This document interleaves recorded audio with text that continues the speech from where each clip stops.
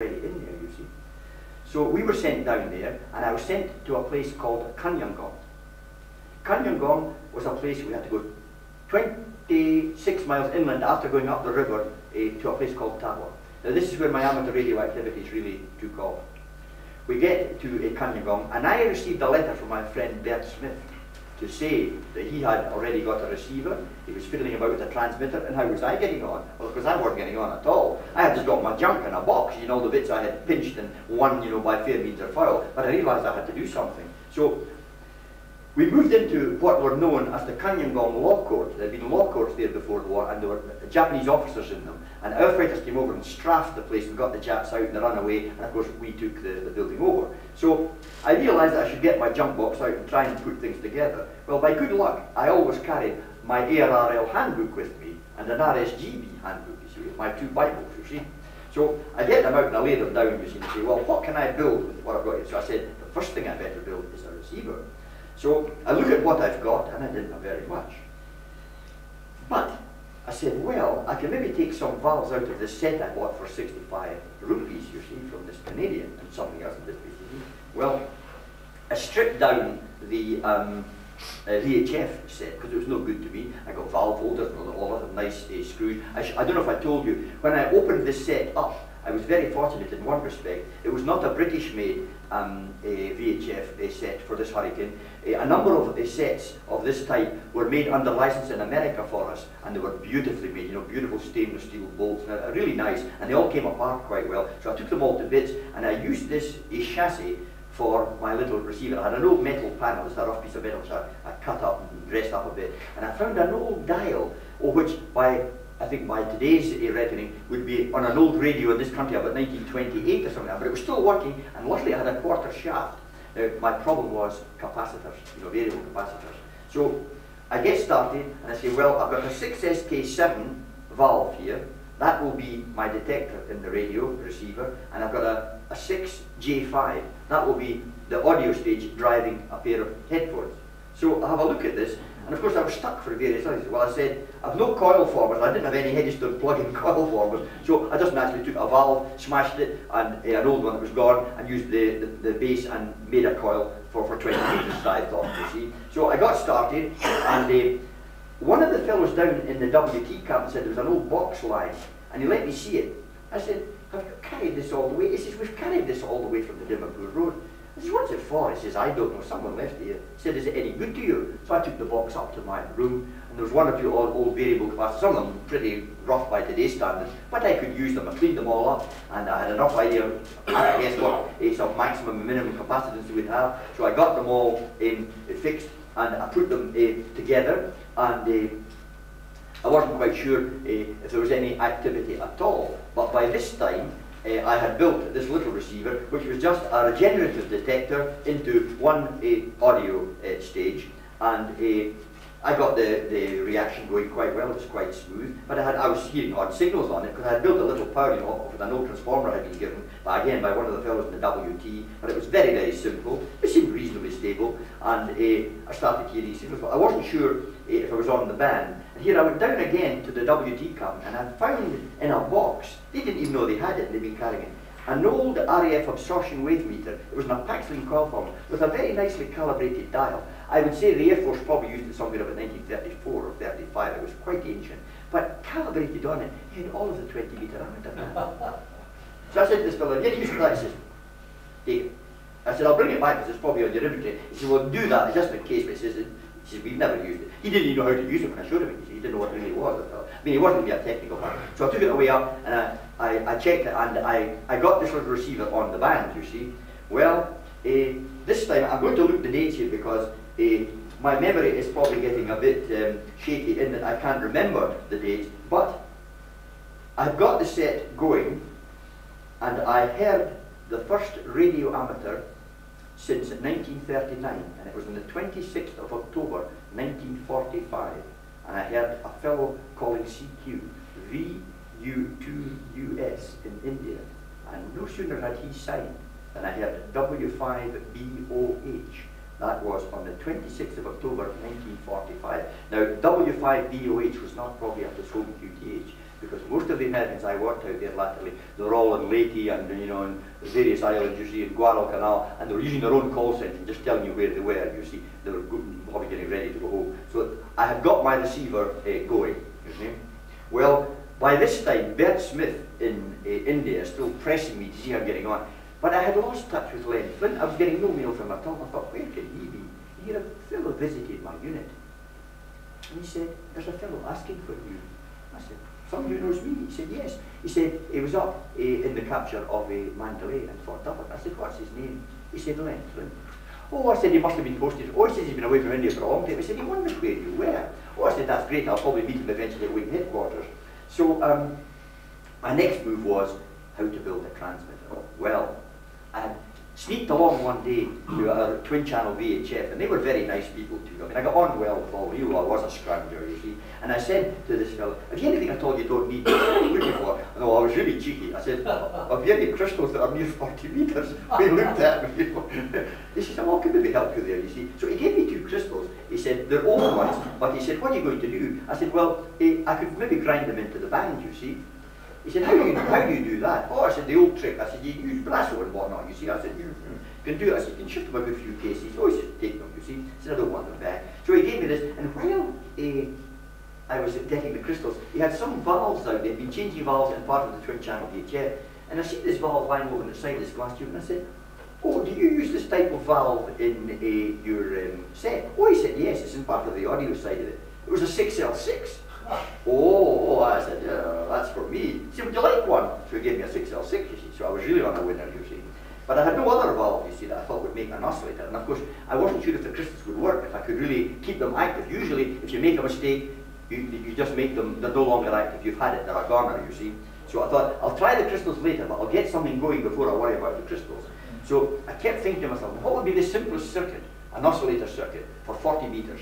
And I could use the 6L6 as a doubler, and that will also be my final amplifier too for the moment, you see.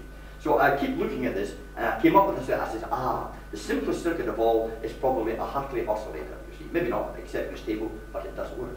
So I used the valve which I had bought in the American shortwave set, just the chassis with a loudspeaker, from this Canadian who was going away. It was a 6K6 GTG. And it oscillated beautifully on my Hartley.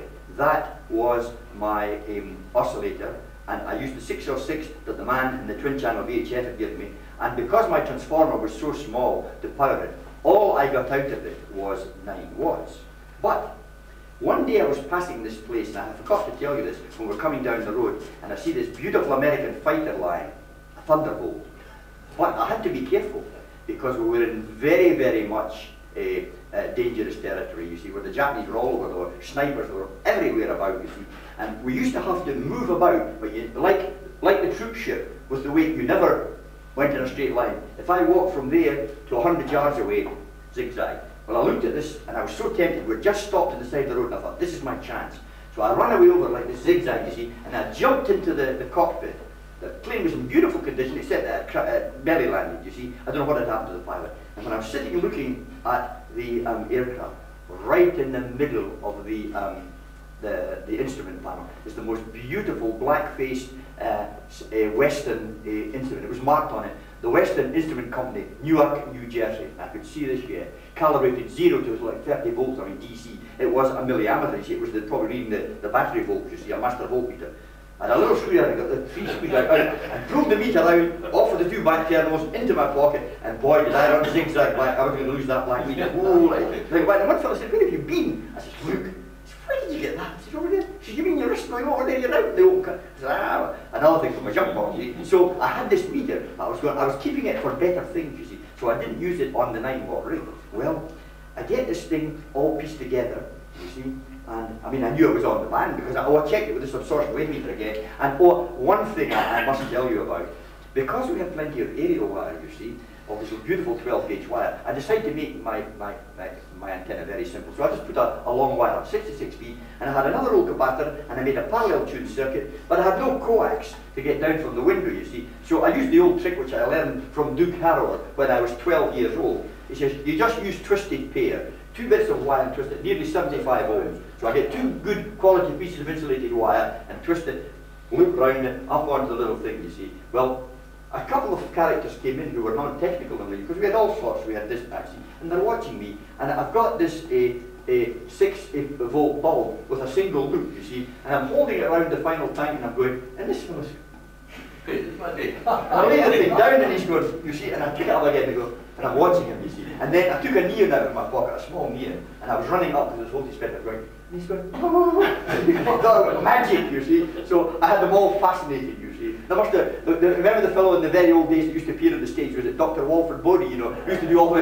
things with the electric chair board, I don't remember it, you know. I must have sounded like that to them, you know, I was doing all these tricks, you see. Well, obviously I was getting somewhere, I had some RF going up the spout, you see. So I wrote a quick airmail letter to my friend Bert Smith in Bombay, and believe it or not, his letter crossed, he was ready to go. And I was, well, I was tuning about this night, you see, and I didn't hear Bert, but I was on 20 metres all right. And on the 24th of January, I've got it here, 1946, VS7QB called CQ. I called him and he came straight back to me. I was in business for him. I was there. 2 days later, I hear Bert Smith on calling me on 20 metres, and I went straight back to him, and that was it. And I was watching him every odd week, every odd day. We had this thing going, you see. Well, it went on, and I was thoroughly enjoying it there, you see. But of course, we realised we'd probably have to move into wing headquarters in Rangoon. But I worked a lot of stations there with this little 9-watt rig, and they seemed to be hearing me very, very well. Now, I would admit my receiver was pretty primitive, but I was getting there. I was being heard, you see. So at the end of the day, I wrote to Bert Smith and I said, we'd probably be moving, but when I get into wing headquarters, I'll probably get even more established there, and I'll have various things going, and I'll probably be able to get a better transmitter. So Bert Smith said, might I ask, what did you use for the valves in the transmitter? Oh, I said, I used a 6K6 GT, which I got out of an American radio bought from a Canadian, and I had a 6L6. Says, that was all. He says, by gosh, you're doing very well. Well, let me just show you something. That is the valve which I got out of the, and it is still working to this day. That's the 6K6. Yeah, I put it in this little stand, that's for sure. Still going, still delivering RF. So when I actually got going, one thing I really meant to mention to you, when I was down in the WT cabin, one of the fellows said, have you got a Morse key with you being an amateur? I says, no. He unscrewed the chrome key, which he had got from McGuinness. There it is. He says, there's a present to you. McGuinness's key. So I used that all the time. So that's where that came from. That's the actual key that McGuinness, the Canadian, it was a VE3 or a VE2, I'm not sure, but he left it in, so I inherited it and I used it all the time for my equipment. So this was the start of my activities. When we eventually dismantled there, I just put everything in a box, and one thing I should tell you too, the time base in our radar receiver, I had forgotten about it because I had to be very careful because the spares we had there were valuable in that we sometimes had little spares of certain types of valve, and I couldn't really take them because it might have put my station off the air. And quite often when we were up in the field and we were desperate for equipment, we sent a radio message and we put a marker out, and a few aircraft would come over and drop stuff to us. They were dropping all sorts of things, different big chutes. The chutes came down in colours. You'd maybe get a white chute with a green band on it or a green stripe, and that might be food. The next one might be red stripes, that was medical supplies. The next one maybe a black stripe, that was ammunition. And they were even dropping jeeps to us with big 6 cluster chutes. They just throw them out of the aircraft and even come down and get another jeep. Well, we sent a signal to say we were short of certain spares, you see. And I always remember this. When we got out and the stuff started to come down, we're looking at the very bottom, well, radar spares, we're pulling all the stuff in, you see, and came and opened this box. There was a box of RCA 807. So I said, that is for me. So I had an 807. Well, when I got back to my shack, you see, I looked at this and I said, what do I do now? So I built, because I had no room left in the chassis, I had a little box about 4 inches square, and I bolted it on the side of the chassis, put a valve holder on it, and another tank circuit. And the 6L6 became my doubler come driver into the fire. And again, because I hadn't a great lot of volts DC-wise, I could only get 27 watts out of the the 8 or 7, but boy, I was really going then, they were really hearing me, you see, even with that twins and what. I mean, I was getting characters calling me in Manila and everything, and VK and all this, saying, my goodness, what are you using? Just this little set, you see. So eventually, I had to dismantle it, you see, and we went in to Wing Headquarters. And as a result of going into Wing Headquarters, I meet Len Flint. He was already there. He'd come down another way from the capture of Mandalay. So we got our heads together, and I said, there's a room upstairs there, I said, doing nothing. I said, I'm going to have a word with the CEO and see if you'd let me put a lock on it, you see. And I said, there's a window there. We could make a nice shack, you and I, you see. And I said, I've got a lot of loot laid away that no one knows anything about, you see. So I said, I'd be collecting it. And I said, I've got a few 8 or 7s too, you see. So I said, oh, that's great. So I had a word with Jack Moll. He said, sure, to do it. He said, you just say to him, I give you permission, you see. That was it. So we locked the door, put a padlock thing on it, and we got an antenna up outside. And we built a rig which is a bit more elaborate. It was a pair of 8 or 7s in parallel. Again, I had difficulty getting suitable mainstruts for it, even in Wing Headquarters, but I got a reasonable amount of power out of it, and I mean, I was working the world from there. The only country I had difficulty continent, I had difficulty in contact, strangely enough, it might have been my antenna, was Africa. Africa was very difficult, yes. And another very interesting thing, I always remember the night I was sitting with Len Flint, and we were always hoping that the Americans would get their licenses back, first of all, you know, legitimate licenses. And of course we could hear the West Coast radio stations, you know, the normal broadcast stations well, and I said we might possibly hear some of the first American amateurs to come up on the air.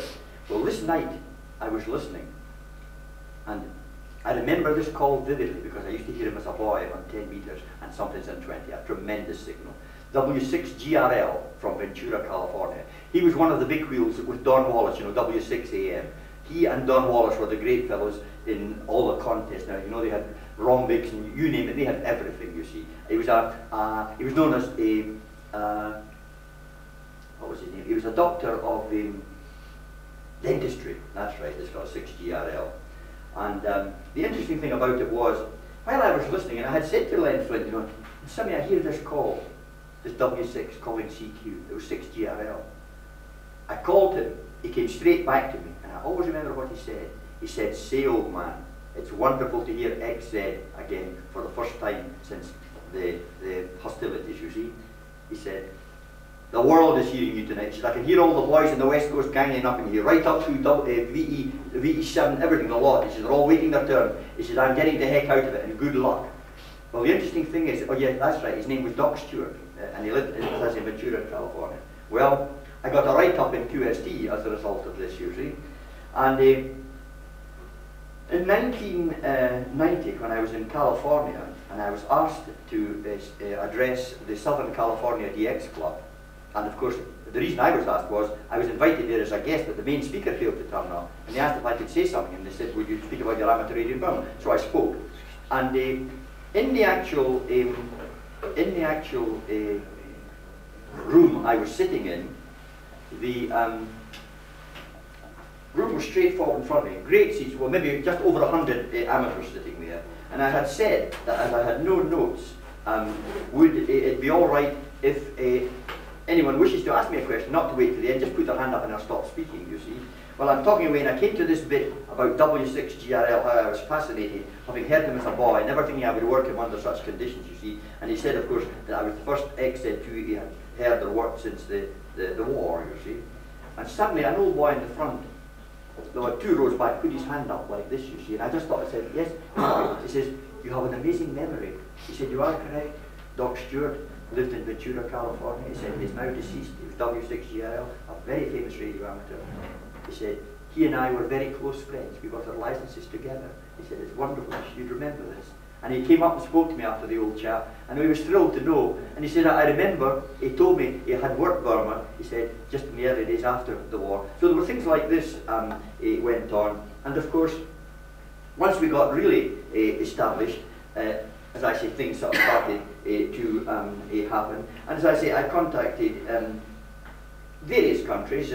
We were working into Europe, all over the place, and as I say, it was surprising really how much we could actually do with fairly sort of primitive equipment. And of course,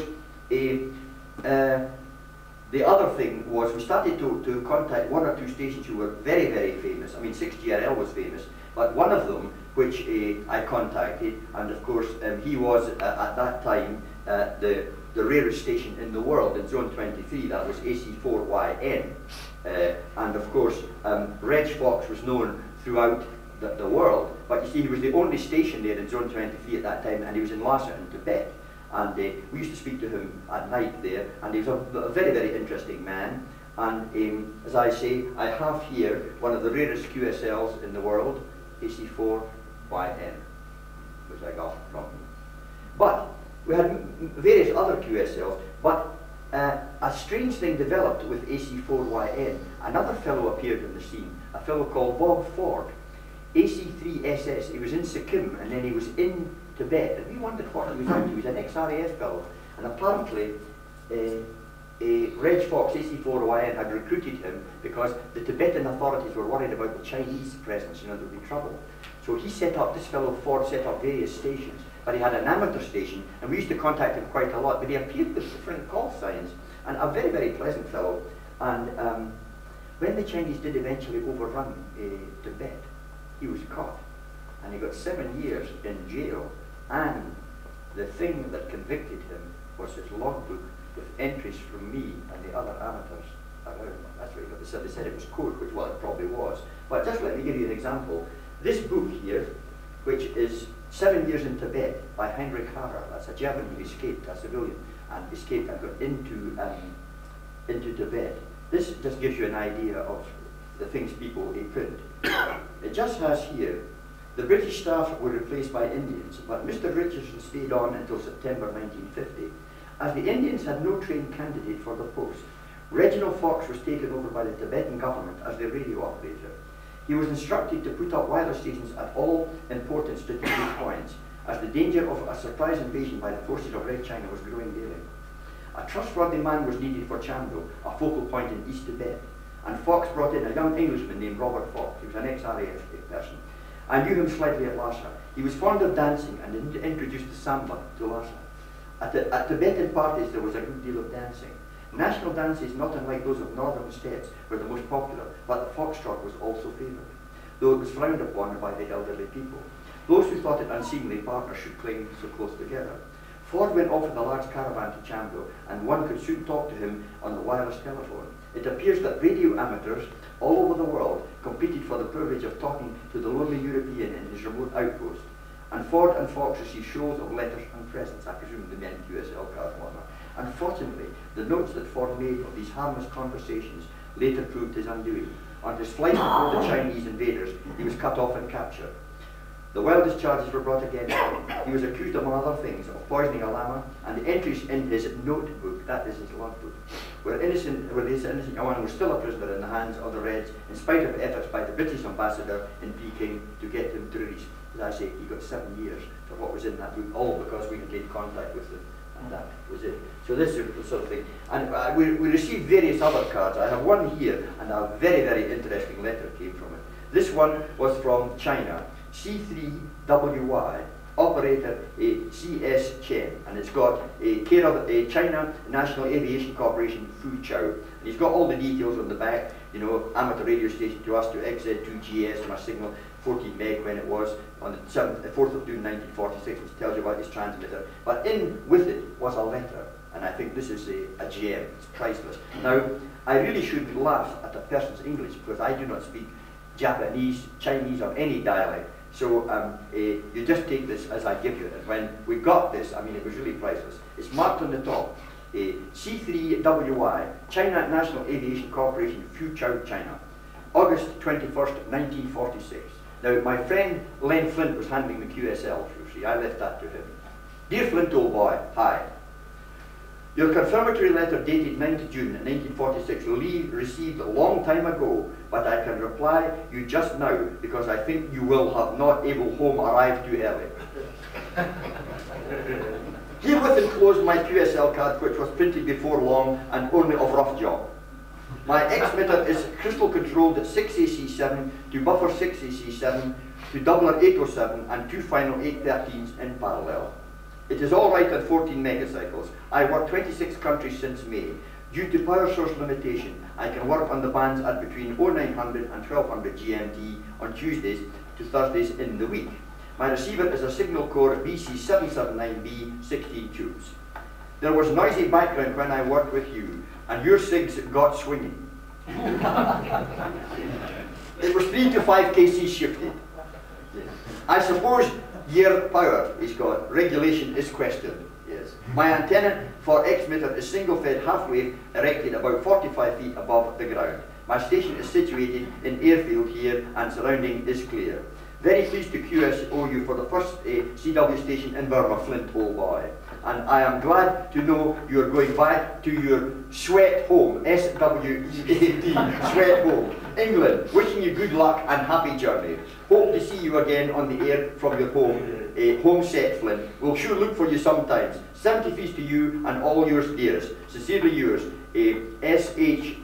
Chen, and he's got underneath it, XU6A. That was a well-known station in China before the war, a real old timer. That fellow has really been around. But this was the sort of letter. Now, I really should laugh at it, but I always find it sort of quite amusing. Here's another one from I1KN, VU2AK. I'll let you see the lot of them. VK, VS1BU, LU6AJ, W7ES, VK3JE. Ah, here's an interesting one. VS7ES. When I tell you this fellow's name, do you recall a number of years ago, a gentleman from Ceylon had a big insurance racket going in this country and was convicted. What was it, fire and something? Dr. Emil Savundra. Ah, that's him. He was a well-known radio ham in Ceylon, in his home country. But his full name is Savundra with a great lot after it, so he must have got rid of this other bit, but this is his proper name, and he lived in number 5, Elibank Road, Havelock Town, Colombo, Ceylon, and he signed it, and he was using a National 120 XRX, and he's just gotten it in his transmitter was CO something PA, input 250 watts, and that's it, and all the information, and he's got it on the back. So that was the fellow. Here's another one, KE1AY, what's this one? W7JB, and this one is just a letter, and here's another one, another W6. So quite a lot of things were sort of going on, and of course, once we were heard on the air and people got to know us, we got quite a lot of contacts just through having made contact before. For instance, 2 people who were always on the band, and we always had good QSOs with them, CR9AN and CR9AG. They were in Macau, and they had, I presume, hidden their equipment from the Japanese because they came up with good national equipment which they couldn't buy. And I mean, the American forces wouldn't have the stuff they had, you know, truly amateur stuff, and they were always on the air, very, very active and very, very keen to have a contact with you. So as time went on, we became more and more involved, and of course, we didn't really have a great lot to do, and of course, by this time, things were changing. The war, of course, was over. The atom bomb went down, and I always remember when it happened, a man came to me, and it was a strange thing. I had never heard the last post before in real life, other than maybe at a cenotaph or something like that. And I heard this bugle going, and I said to myself, well, that's like an army bugle. And it was sort of coming down the line, and it was the last post. This was it, the Japanese had surrendered. And when we heard this, a fellow came running out from my unit, he must have had a radio on. He says, the Japanese have capitulated, that's it, they're finished. They've had enough, you see. So another fellow came running out, and I remember he shook me by my hand, and another one, he put his hands round me like a child, and he kept saying to me, we have survived, which was true, we had survived. And I mean, I knew at that moment the death and the killing, it was all over, that was it, finished. We'd sleep well that night, and of course, it made a tremendous difference, you know, to everything that was happening out there. And of course, life became much, shall we say, much more easy in more ways than one. For instance, I used to go swimming more in the lake, at Victoria Lake, and one rather interesting thing happened to me. One day, Len Flint was on the air, and he was working some DX, and I said, I'm away down for a swim. So I get into the water, and it was very quiet, and I said I would swim away across to the lake, the other side, and lie down and have a rest, because it was a fair distance, and maybe rest for 10 minutes and swim back. So I'm going along the edge of the water and swim away out to get across, you see. lie down on the edge when I got to the other side. And that was about time I went back, you see. So I swim back, but I still thought it was rather quiet. So as I was clambering out of the water, I felt like him running down to me. And he said, "Have you not read orders?" I said, "No. What's wrong?" He said, "Go up and read orders." So I go up and read orders, and it said on it, "Bathing prohibited from now until further notice." And I said, "And why is this?" He said, "There's a crocodile in the lake. It's just eaten the doby waller." I said, "How can we have a crocodile? They don't have crocodiles in the lake." "No," he said, "the Japanese went down to the botanic gardens and they found a crocodile. They put it in a big truck and tied it all up and chucked it in there when we go swimming." So I think I can truthfully say I have bathed in a crocodile-infested water. But I did have no idea. So I was just sort of having one escape after the other, you see. So things like this happen. And I mean, when I think of it now, it's quite funny. But here am I, merrily swimming along, you see. And the strange part about it was, I really never found out whether they caught this thing. But immediately they were alerted.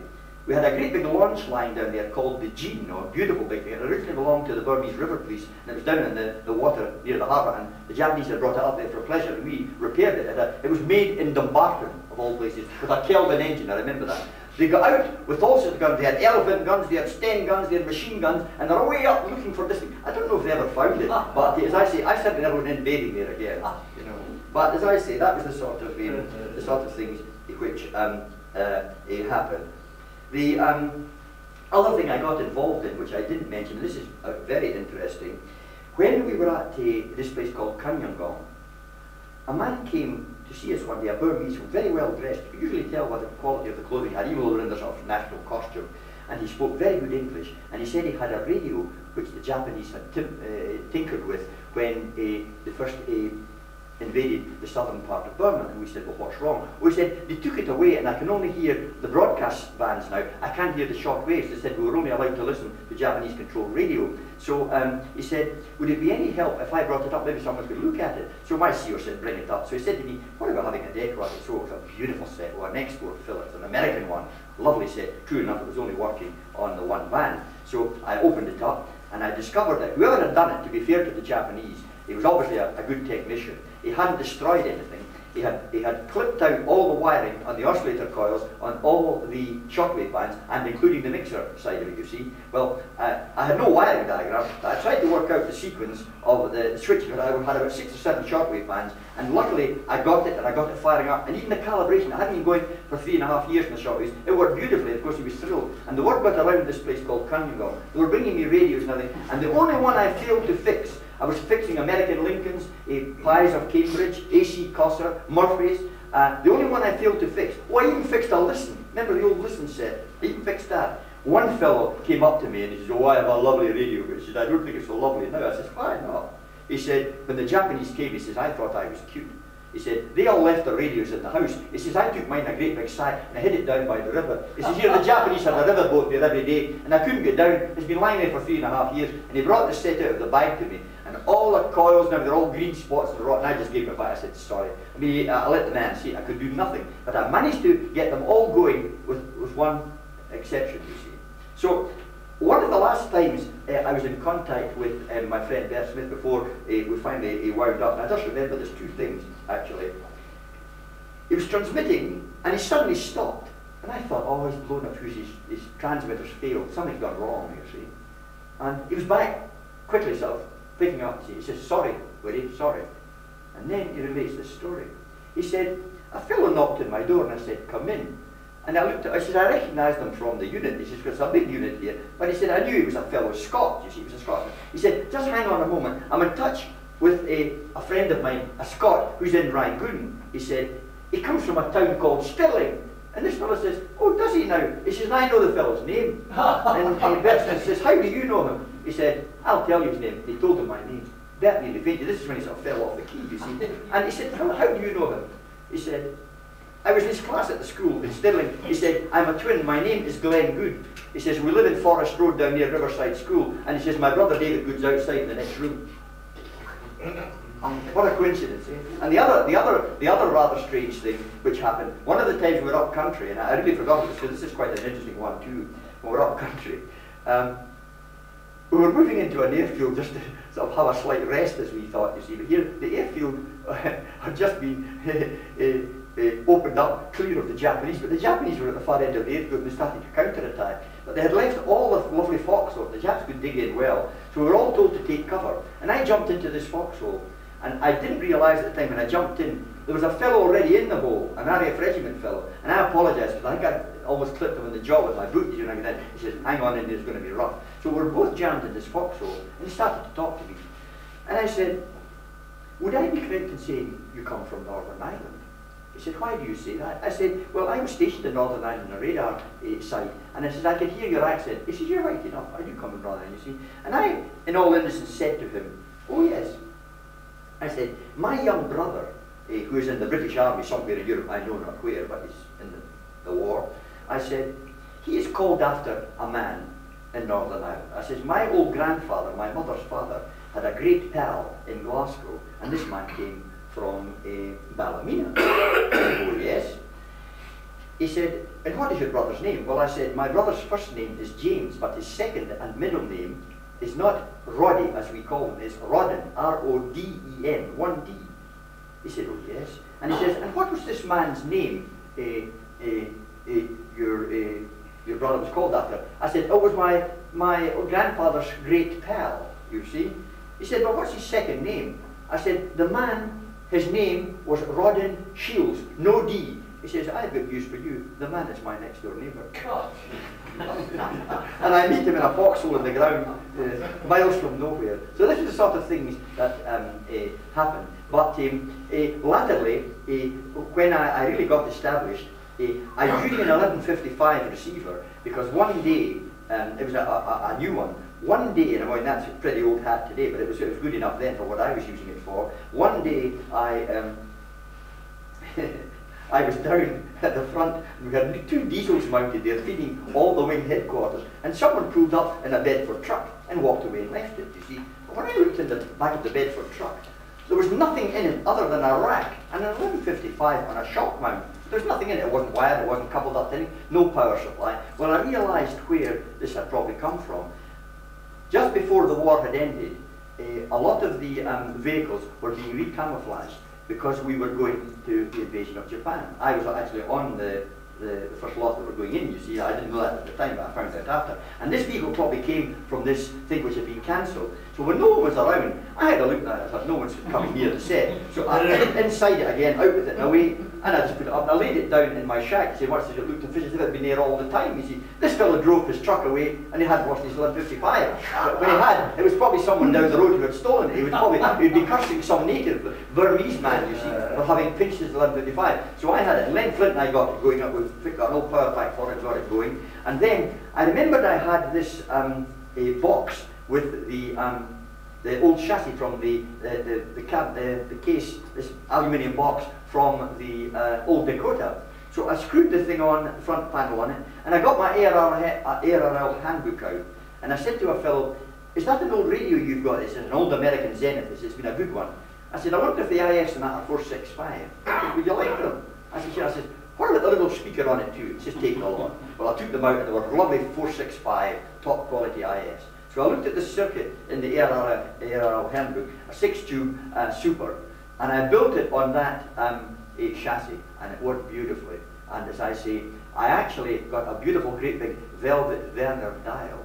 We had an attachment once before we came in from the battlefront. An American radar appeared, but in RAF hands, and this man said to me, I've got an awful lot of spares, I don't know what to do. I said, just open the box and I'll help you.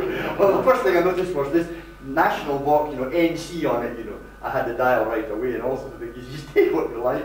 So I was just helping myself, you see. So I got all this stuff and I made this single signal super. It was designed by one of the famous editors of QST in the past, you know, someone like W1DX or something like that, you know, Don Mix or something. And as I say, it worked very, very well. So I had a lot of things like this going. But in a lot of ways, people have no idea what it was really like out there. Now, I'm not going to dwell on this too much, but when I give you an example of some of the things that sort of happened, or the conditions, I mean, men were living, fighting and dying in temperatures in excess of 138 every day. And when the rain came, I lay outside for 2 years during the monsoon, outside, night and day when you were having a rest. There was no cover. It rained or that. Because we were fully operational, there was nowhere you could go. You couldn't shelter in the vehicles all the time because we were probably working on this. You just lay down anywhere. Something I never had my clothes off for 6 weeks. My boots fell off. So the day I got into Rangoon, I came down the final road off that day. We were watching for mines. The soles were off my boots and I had string on them and insulating tape. My feet were flapping like this. Like I thought I was swimming or something, you know, the big frogman job. It was things like that. And people had just no idea what could, and I mean, there were people much worse off than ourselves. I mean, the army people just ahead of us must have had a terrible time with it, you know. I mean, it really must have been very, very bad. But by and large, people didn't complain. They just got on with it. It was part of the job, you know. And as I say, when I think of it now, I was probably one of the fortunate ones because I had something here, a hobby, to keep me interested, you know, something I could do. But quite a lot of the people, they couldn't believe that other people on the wing and that they had got all this going. And I said to one fellow, well, I've just been speaking to a fellow in America. He says, with that? I said, yes. Yeah, they just couldn't understand. Because they weren't radio hams, I mean, let's be fair about that. But as I say, I did manage to work quite a lot of people, and quite a number of sort of interesting things happened. The only other thing which basically happened was when we were due to come home. This is quite interesting. Bert Smith said that he was going home on a later ship, you see, but this is actually before we actually moved, and he said, I'll probably get in touch with you when you get back to England, because I'll probably never see you again, see, other than, you know, when we get home. So when things started to fold up, and most of the amateur radio activity was in other hands. I mean, the naval unit started to set up. They were using BC610s, you know, half-kilowatt rigs and all this. And most of them were not amateurs at all. You could tell by their conversation they didn't know anything about the Q code, or, you know, they were just completely ignorant of it. But anyway, they were getting fun out of it. And as I say, as time went on, it was difficult to know just who was working what or where the equipment was coming from. But there was a lot of things going. And of course, the other thing was, when I was speaking about the conditions out there, every day when we were in the battle area, which of course was very heavily malarial, we always had to take tablets. You took a mepicrin tablet, which was a synthetic tablet to replace quinine, because the Japanese had captured most of the world's quinine when they got to the Far East. The rest of the quinine in the world was in South America, and the South Americans weren't keen to sell it because they needed it themselves. So the British and the Americans got together, and they made this tablet called the mepicrin, a bright coloured yellow tablet, rather like sulphur. And the other two tablets we had to take, we took a salt tablet every day, and we took a vitamin tablet. And you always had to take your mepicrin tablet, because if you got cut off from your unit, and you couldn't get any treatment, and you had malaria, you were quite off the governor, because you just didn't last the pace. And I have here the little tin which I carried in my pocket. I always carry two things: a field dressing next to my revolver, and I carried this tin, so I was cut off. I was reasonably safe, and I still have the last of my mepicrin in it, which I can show you. That's what we had to take. Now, by taking that, when the light started to fail at night, and you were outside, if you put your arms up like that, you were bright yellow in there, and you were bright yellow down there. When I came home, my mother looked at me at the front door. She says, "What has happened to you?" She could see it in my skin. I said, "The doctor said it will go away in 6 months," and true enough, it went away. It affects the pigment of your skin, but I never got malaria. I took one every day.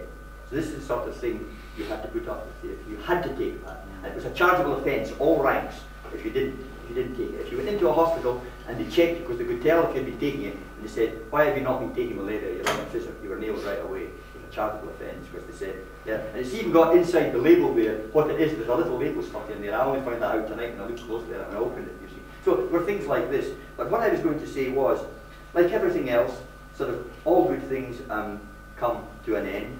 And as I say, I don't know, my problem now is what I'm describing to you here. I'm carrying so much of it in my head, you see.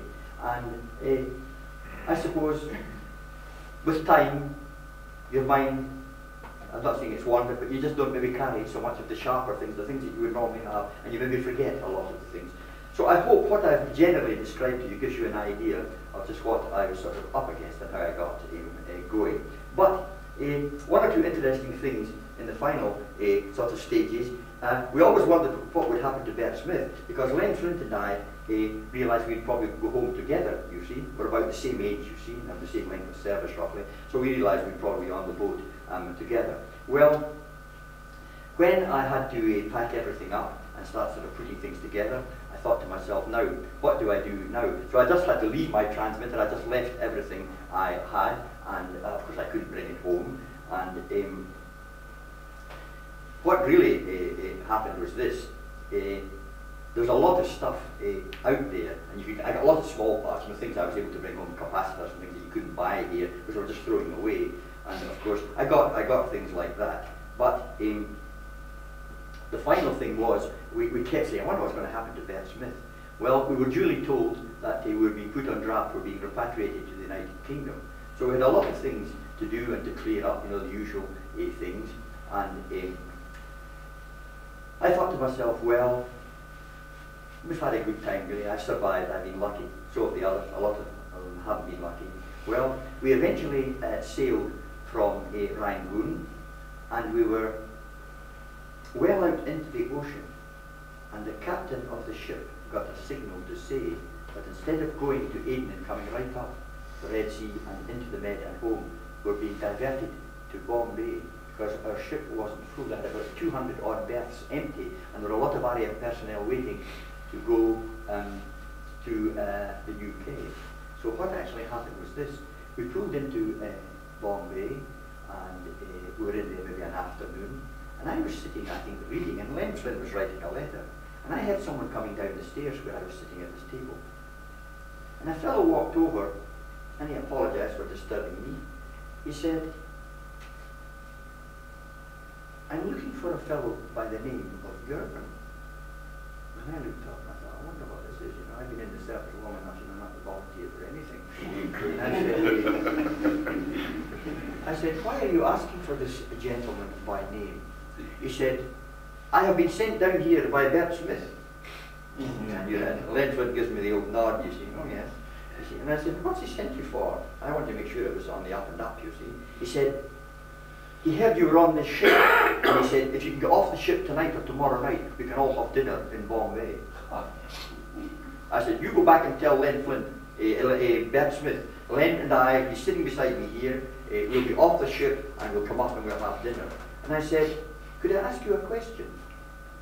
I said, I heard you coming down the stairs there, so I presume you just boarded the ship and walked straight down here. I said, how many people did you speak to before you came down here? He said, no one. I just came forward and spoke to you.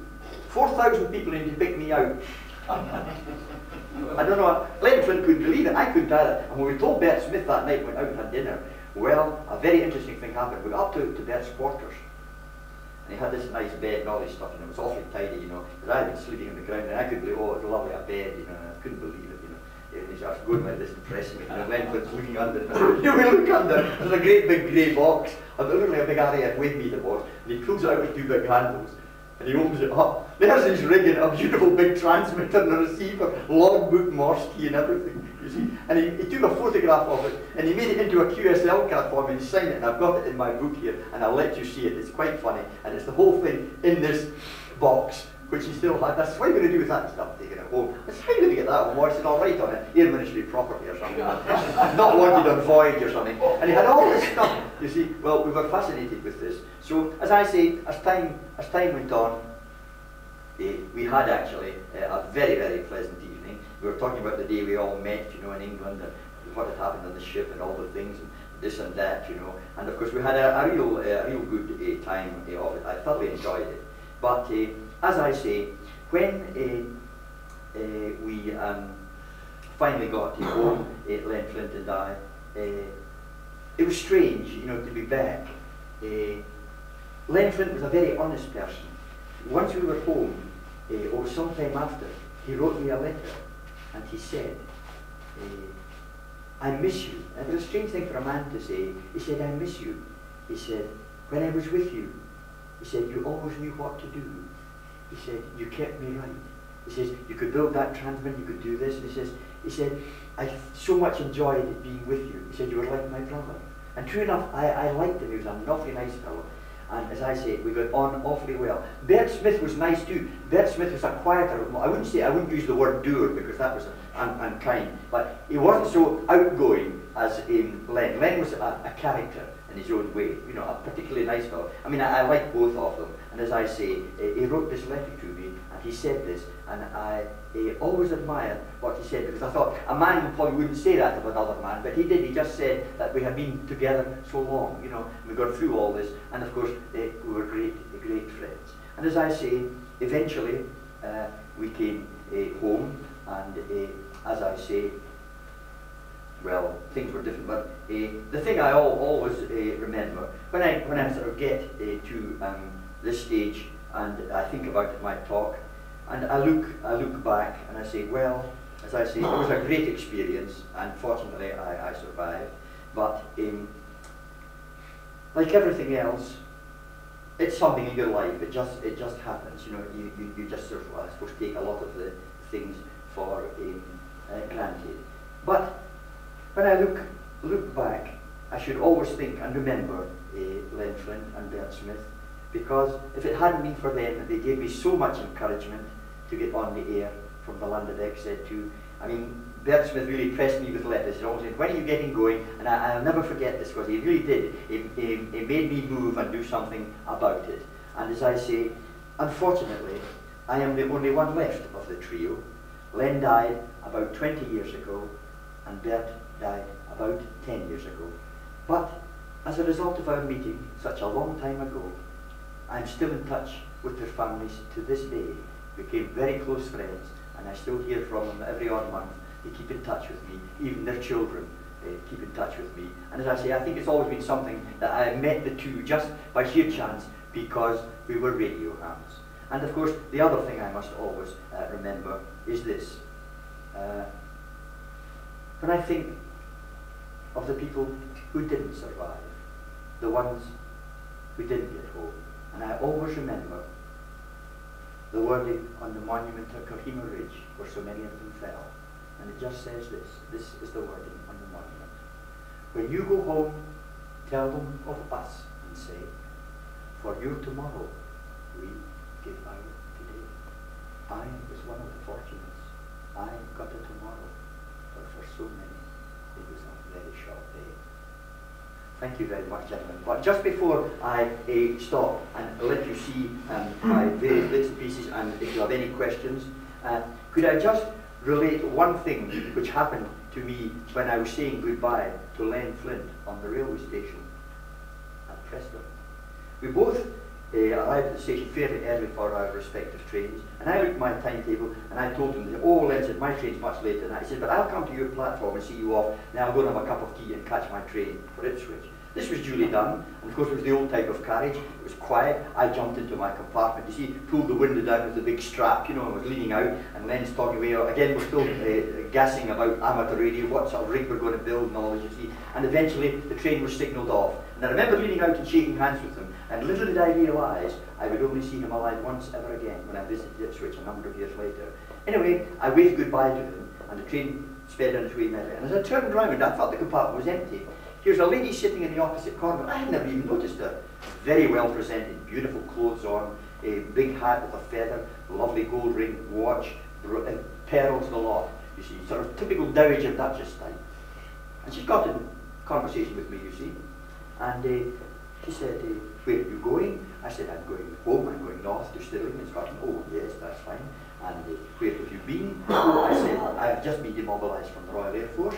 And she said, where have you been in the Royal Air Force? I said, oh, I've been out in the Far East, in Burma actually, in the campaign against the Japanese.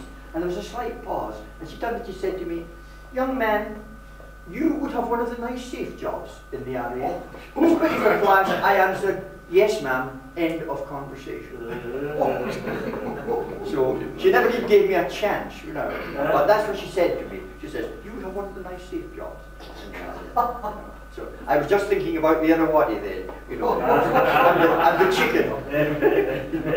So I hope you've enjoyed what I've had to say. I maybe haven't just concentrated so much on the amateur radio because a lot of it is not maybe sort of old hat now to people, but a lot of people are interested in the other things, you know, the things which happened to me on the way and all the little bits and pieces which sort of put it into a place. But as I say, if you have any questions, anything at all. Oh, one thing I was going to show you in the photograph, but I can hold it up. When I was in California and was asked to speak at the Southern California DX Club,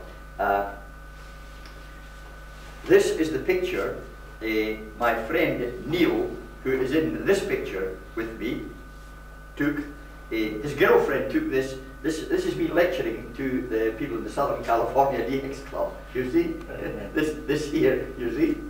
And I didn't know the girl had her camera, his girlfriend, in the hall, because she's a radio ham too, and she brought the photographs to me a couple of days later. There's this one here, and the other one is a very good one. Neil and I were, this is Neil here, Neil and I were at a big swap meet in Southern California, and we were larking about, and I should just read you what he's got on the front of his singlet here. It's got the Institute for the Sexually Gifted.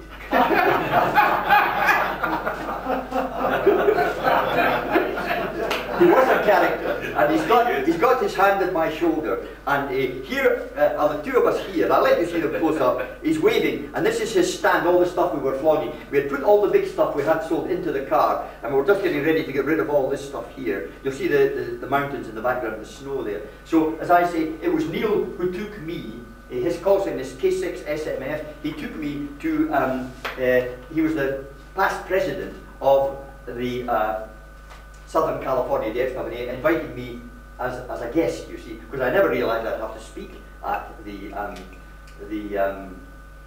meeting, you see, but of course the main speaker didn't turn up, and I was sort of lumbered with this, so that's how I got to know Neil. And of course, as I say, I have a number of photographs here of various things. And I don't know if did I tell you where I got this headset from, the first headset? No? Did I tell you that? No. Well, the day I really forgot about this. This was the first thing I ever managed to pick up. The day I got to Imphal, and I was in the orderly room, I had looked out, as I say, in the quadrangle. There was this thing with Mr. Johnson, you see, the man who had given the money for the school. And the second time, or the third time, and I went round the back and walked, have a look at the whole school, and round the back of the orderly room that had been used, this part of the school, was a heap of rubbish, old bits of metal and things, you see. And lying at my feet when I stood and turned around was an old headset. I picked it up and I said, that's an American headset. So by this time, you see, I had nothing. I hadn't even got the radio or any bits and pieces. And I said, this is for me, I might be able to make it work. So I took it back, and of course I could do nothing with it because I had no instruments. And I said, whenever I get to my unit, I'll check it with a naval. Well, I cleaned them up and I tied them up, and I carried the headphones with me right till I got into my unit, till it was operational, and we got some tools, and I took the work and I cleaned them up and got it working. And this is the headset I actually used all the time on my little Duval set. And other than the fact that the cord is a bit ropey now, because it's rubber and it's perished, the headset's still working. It's an American Western Electric, and it was lying in that heap in Imphal. So that's the sort of things I had to do to get bits and pieces. But I have photographs here and various things which I can show you, and also a map of Burma. I can show you a lot of the places, anyone who's interested, but probably at this stage I've said enough. But if there's anything you have in the way of questions now, before I show you the pictures, fire away. I'll do my best to answer any of your questions. Did you make contacts back into the UK from Burma? No, it was strange. I only heard about three. I heard a GM, and it wasn't Duke because Duke was already on. He was home, you see, and I never heard it. I think I heard the 6MD, you know, McCady, yes, and someone else. That was all. But they were about S2, and I never contacted. But I was working into Europe, all right. I mean, I was working I1s and SM, and you know, and people like that, French stations. But I never worked any G or any GM. And what was the highest frequency band you operated? Well, I just operated at 20. 10 metres was open and wide open when I was there, but because I was tied up with other things, I really didn't have time laterally. What really happened was I had to move up from the site at Victoria Lake where we were stationed to up near Mingladon Airport, that's the big airport of Rangoon. I was put in charge of 3 complete radars there, and I had to be there virtually all the time because there was a lot of work still to do. And the reason we had to keep them like that, there were pockets of Japanese, you see, we had probably really rounded up, and we thought if they ever break out, we'll just send the fighters up and get them, so we had to have some operational equipment. So I had to do that. Strangely enough, I was put in charge of my own unit, and 2 other units lying beside them, and as they were all complete, you see, just ready to sort of go, and I was tied up with that. So I really, if I'd had more time, I could have come on 10 metres, you see, because latterly I could borrow an HRO and an AR-88 and an SX-28, all the things the other signals people had had, but of course we didn't use them, you see, on radar, you see. But as I say, that's the thing. So have you got any questions before I show you the photographs? Any other questions? I think you've covered it very well. Well, if there's anything at all, as I said, you'd like to see, I'll let you see everything. I think time is getting on, it's getting late. Well, I think we should put our hands together for our day.